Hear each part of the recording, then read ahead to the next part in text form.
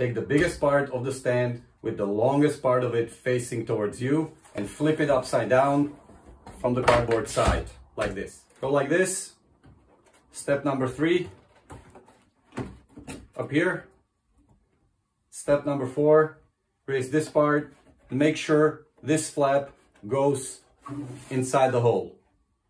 Make sure both of the flaps are inserted, then turn the stand around.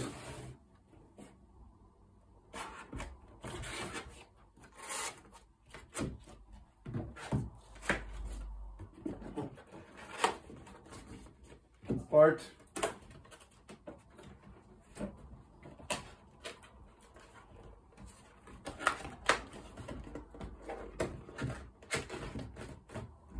And on top, place the header. Insert into the holes.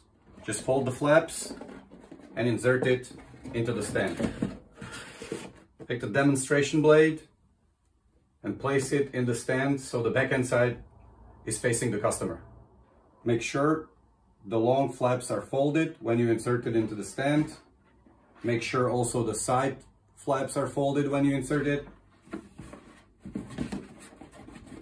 And insert it into the stand nice and evenly.